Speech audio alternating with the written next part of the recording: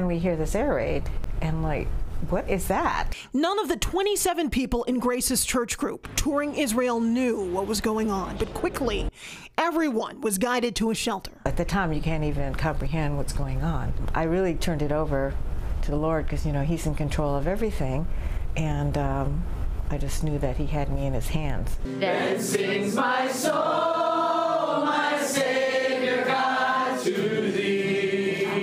This moment of prayer and praise while taking refuge as the sound of intercepted airstrikes rang out demonstrates how this tour group from Oak Pointe Church in Novi was guided by faith when they found themselves in a country under attack. We were in a safe place. We were in a shelter, and knowing that other people are not is, that's where your heart really goes. You know, you just think, who are we that we get this shelter where other people are out in the open? But so just really praying for them, almost even, you know, more than for us. Eventually, they made their way to Jordan to fly out. One of the most pivotal places was actually right when we were at the border between the West Bank and Israel. That was the border that needed to open for us to go through, and we waited a good 2+ hours there and weren't being allowed to go through. So once that border opened, it felt like that was the start to our journey home. Really felt like a miracle.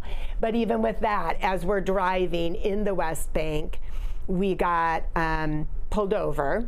So that was a little nerve-wracking, you know, you're like, oh, why are we getting pulled over with people with machine guns? And this is amazing. Church family was waiting for them close to midnight, Wednesday into Thursday, after the group finally touched down in Detroit. When they saw us, they, you know, my mom was crying and my dad's like, oh, are you gonna write a book? I'm like, oh, Dad.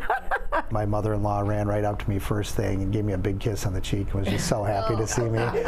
So it was a real blessing. Their thoughts now with the innocent people caught in the middle of a conflict. We just need to pray for that country, praying that other countries will come alongside and really provide aid to help them. Hillary Golston, Fox 2 News.